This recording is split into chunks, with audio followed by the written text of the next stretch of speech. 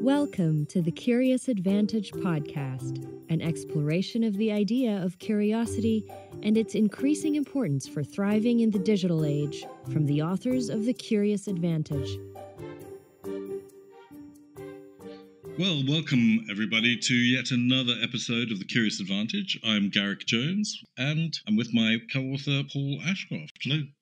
And we are delighted to be here today talking with Suzie Collier. Suzie is a professor at the Royal Academy of Music, but also Suzie is a mother of Jacob Collier, the musician, and daughters Sophie and Ella. And we really are here to have a conversation about nurturing curiosity. Hello, Suzie. Hello there. Nice to be here with you. Thank you. Suzie, let's kick us straight off to talk about what do you think curiosity is, and how has it played a role in your life and what you do?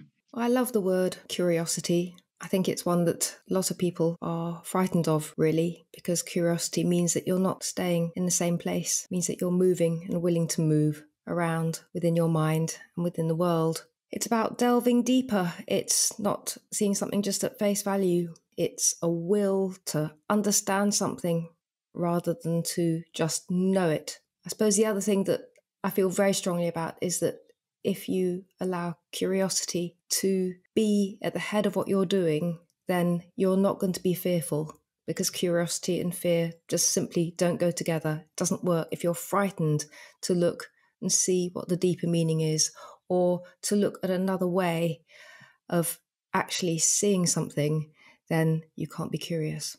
Suzie, you mentioned being uncomfortable as part of being curious, but also you talked about not being fearful. How do you strike the right balance? I think if you have got the balance right, you will know that entering into a situation, whether it's just going for a walk or it's in a lesson situation or you're with a group of people, you will know instinctively whether you are open to taking the chance that curiosity gives you. Basically, I think we have an automatic shut-off when we don't feel like being curious and when fear takes over. And I think that is absolutely human, not to be judged, but curiosity is definitely to be encouraged. And I think we can do an awful lot to encourage just by the way that we are with other people. Yeah. Suzie, you teach students, you raise children, you are involved with young people and the practices of music and so on.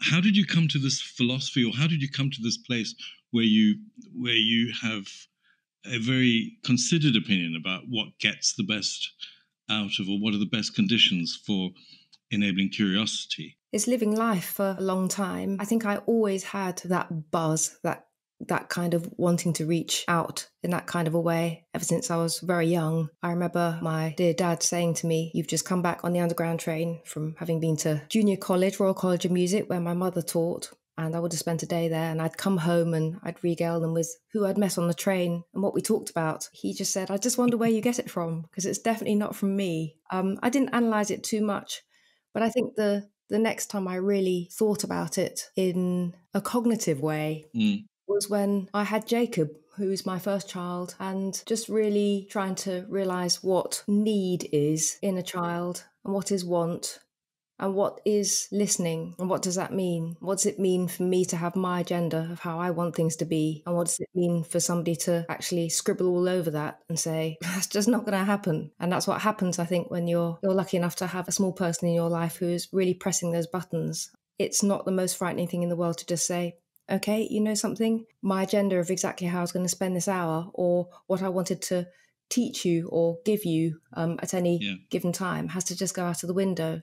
Around that time when I had that first child, you listen to a lot of friends, and I think I heard a lot of them say, it's all about routine, not listening to them scream.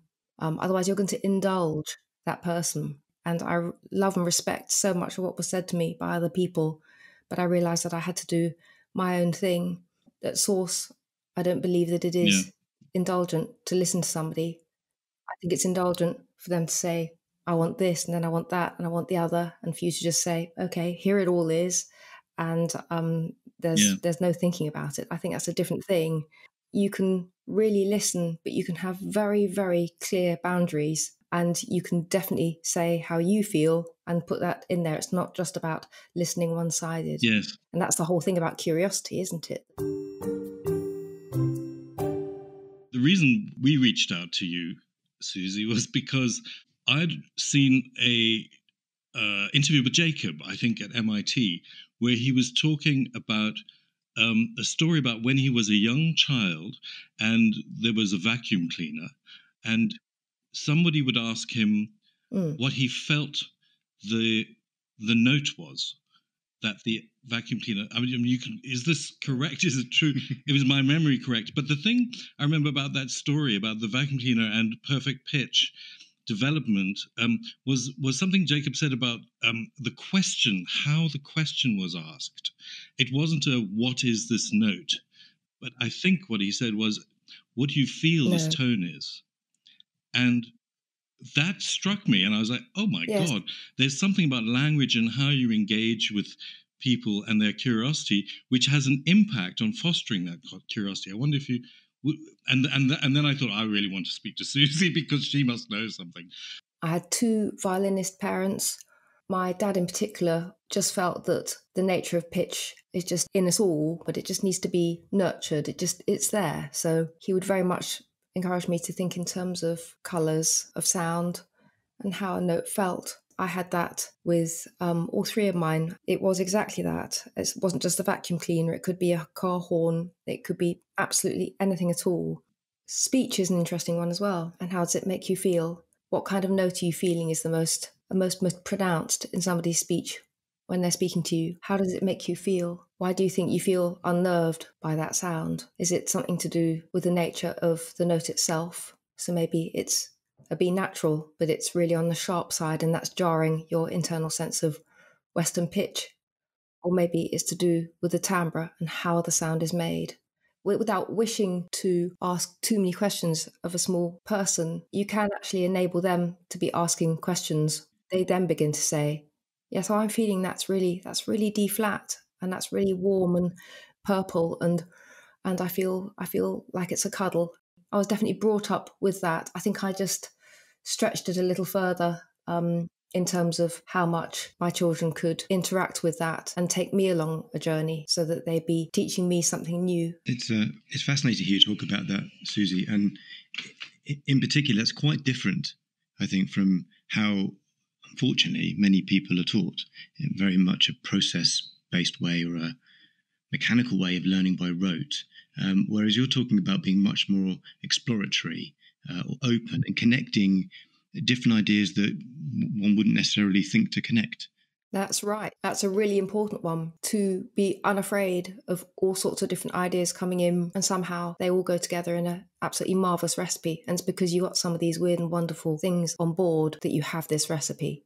And you're also role modelling. It sounds like that you're role modelling through your questions and the way you're interacting, being open, being curious and encouraging that. I guess in your students and in your children when you're wanting them to be more curious and explore themselves. How do we encourage our kids to be unafraid? I mean, Paul, you've got kids, I've got kids. Suzie, I mean, what's the key thing, if there is one? I'm sure there are a few, but what's the thing that enables our kids to be unafraid?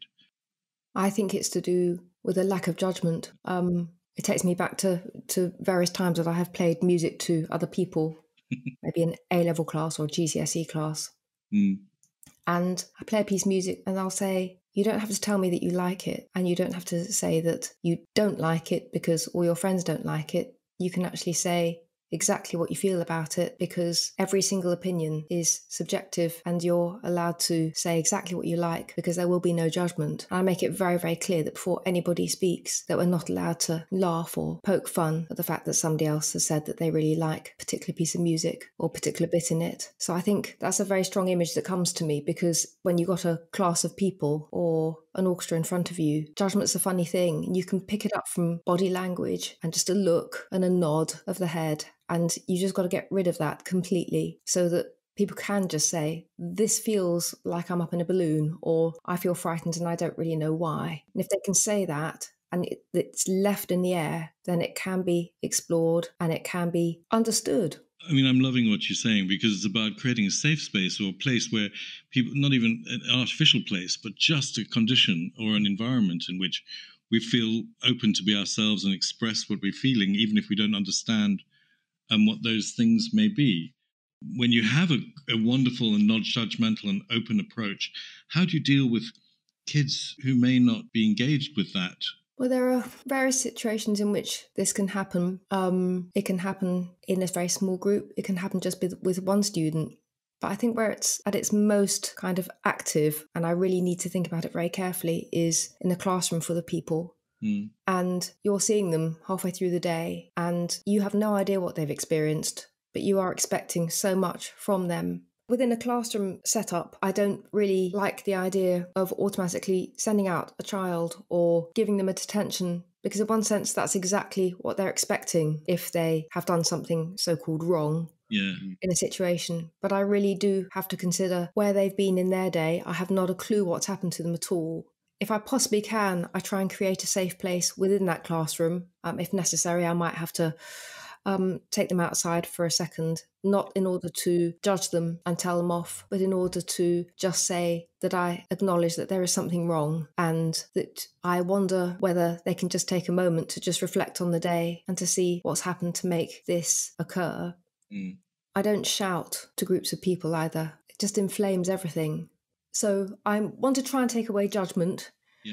But also, without willing to get rid of boundaries, I also want to very much express that we are all equal as human beings. I'm no better than them because I'm older and bigger. And I do always say that I can't ask you to respect me, but I really would like to keep the communication channels open so that if you have a difficulty with what I'm saying, that you have the courage to say something, and we won't judge you, and I won't judge you at all. Because sometimes the people around you are much better judges of what's happening to the energy in the room. Yes. Whether something needs to change.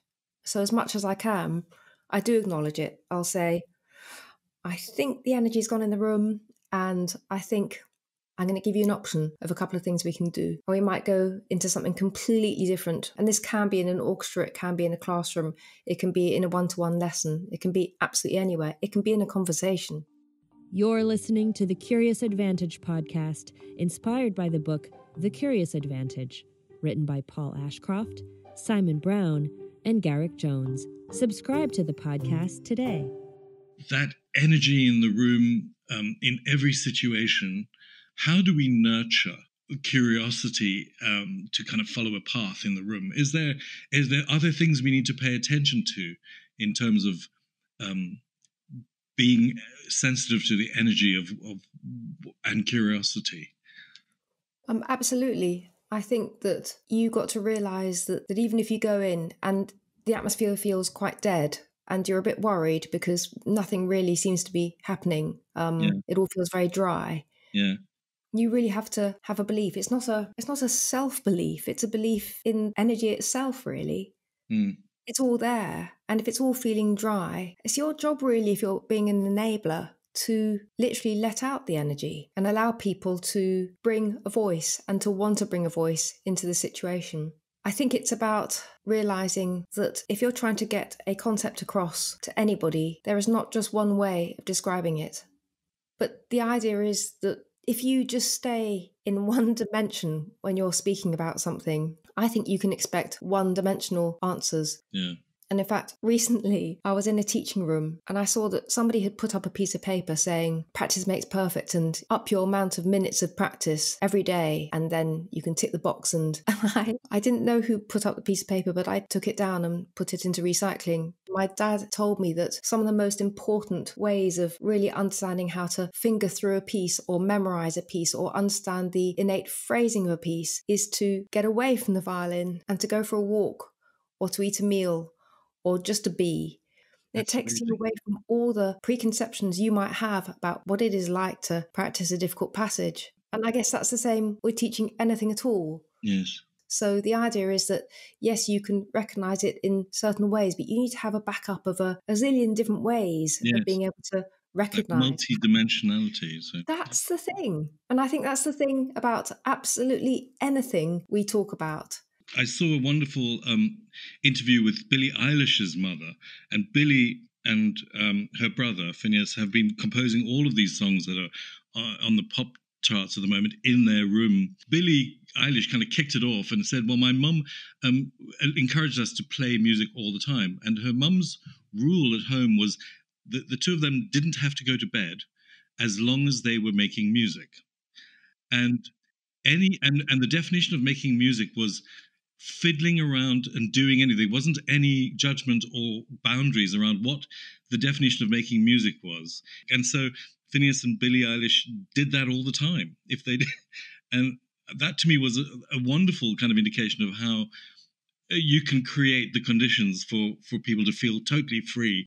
You really can. Going back right to the beginning again, when I suppose Jacob was smallest and then when Sophie and Ella came along, it was very much about how to create sound or how to create some kind of magic within sound. We didn't need to have a whole lot of equipment to do that. And I think these days when we're so obsessed with what phone we have or what microphone we have or what violin we play on.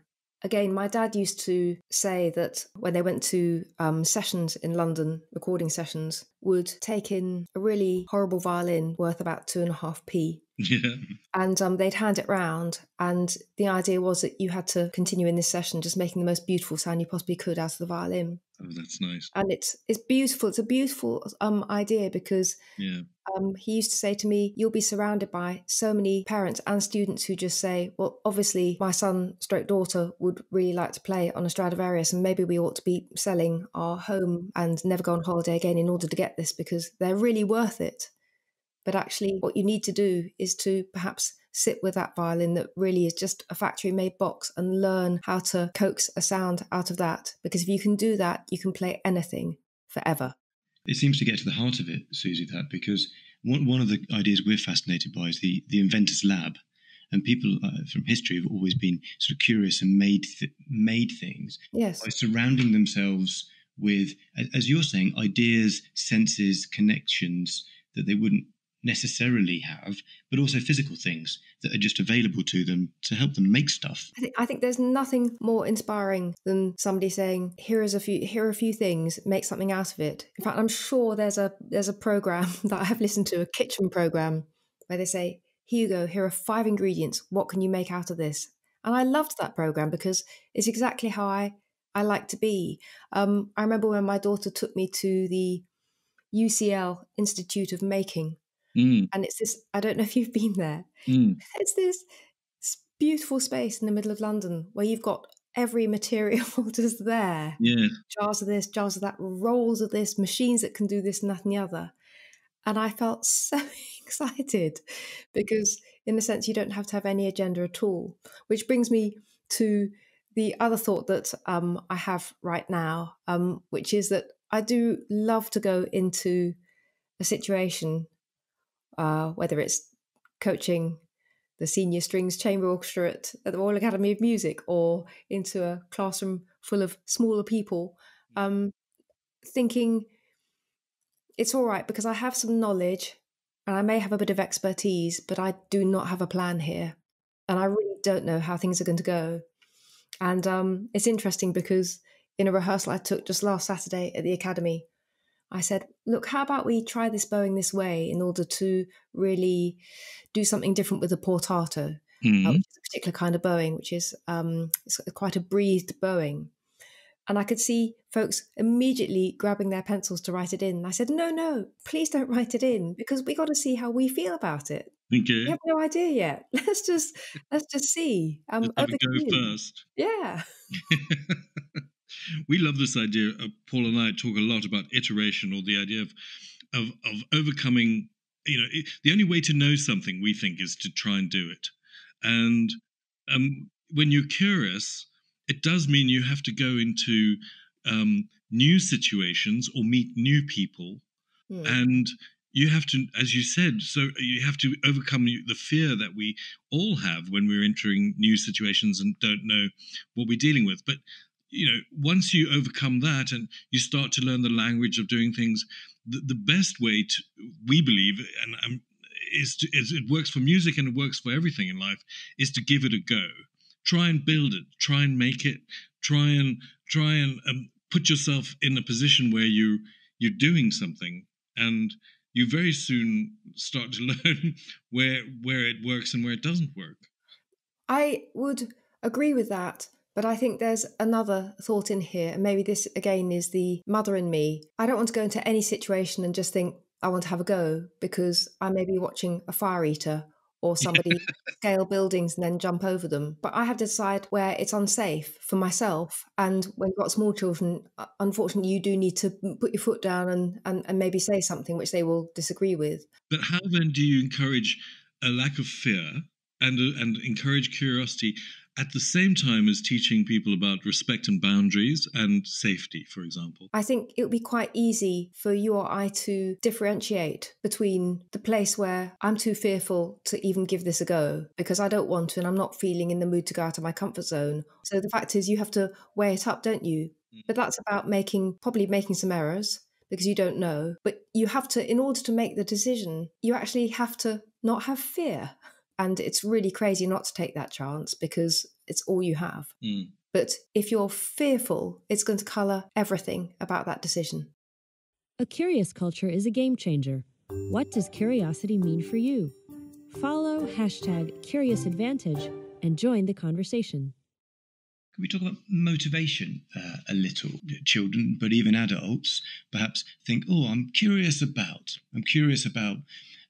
travelling, cooking, climbing rocks, whatever it is. And they may get so far in their curious journey, but then sort of give up for some reason. Many reasons. Maybe they're fearful, maybe they've had a bad experience. But sometimes it's just motivation that without some external force, like a parent, really encouraging them to continue to just do it and carry on, it doesn't come from within. Do you have any stories or experience of how to encourage that intrinsic motivation to keep people being curious? It's going back to the idea of it's not about how much practice you do, but it's what you do in that room to keep the motivation going. And obviously I have come across, I normally teach older students rather than younger, but some of them still do have a parental input. But I tend to talk to parent and child about the process of becoming independent learning, actually for both of them. Yeah. So as a parent, you have to learn how to allow the process to happen in your child without you steering it. And that's a really, really tough thing. Yes. But it's a really wonderful gift to be able to give to somebody, because if they can motivate themselves within their practice to take the next step, then that's really great. So again, it's about lack of judgment. It's about thinking about what you want to do. I really do advocate that to keep motivation, you have to do exactly the opposite of what you think you're telling yourself to do. I could tell you a small story that happened last night. So both of my children are, they're fortunate as well. Their mother is a pianist, also from the Royal Academy of Music, but they're in the midst of practicing for their exams at the moment, right? Which is great, but also to some extent is the opposite of what we've been talking about today in terms of loving and learning music. But what was so nice is I came in last night and the house was just awash with sound and music because they were all gathered around the piano writing songs. My little daughter was writing lyrics. The boy was helping to produce, and my wife, their mother, was just helping along and putting some of the frame and structure around it. And they had such an amazing time. And even she came out and said, that was just fantastic, just to step away from doing all the things that we know we must do just to have fun with it. This is a really wonderful story. It's exactly the same thing of, take the energy. Why don't we play some duets? Why don't we do some improvisation? And actually, why don't we explore a completely new piece that you have always wanted to have a look at? Let's find the place where you come alive. They're inspired, right? Yeah. And suddenly you will get the energy. Curious reset. It's like... That's right. It's about using curiosity to kind of go back to the root of why do we make music? We make music to connect with other people. We make music to connect with passion within us. We make music because it makes our hearts soar. I quite agree. But I think it's very, very difficult with the older child who is desperate to get a grade 8 distinction because, well, as far as UCAS is concerned, it does count for something. Sure. Maybe UCAS would scream at me and say, well, we don't really think it's that important, but we have to count your the things that you do. I mean, Suzie, I come back with the idea of that. For me, there's a relationship between freedom and openness and expression, and also frameworks. Framework, that's right, yes. Because I love to improvise on the piano, but the only reason I can do it is because I had all those years of classical training, which gave me the basis, and then I had to unlearn it a little bit to be free. But having the scales in place and gives me a musical environment in which I can play. I am such a believer of the premise that if you want to really make the most intuitive and beautiful and natural phrasing in what you play, then you really have to have the technical chops to do it. My dear dad wrote a scale book, and the way that he's written it and the fingerings and how it all works is really alternative. There's no other scale tone like it. And I love it.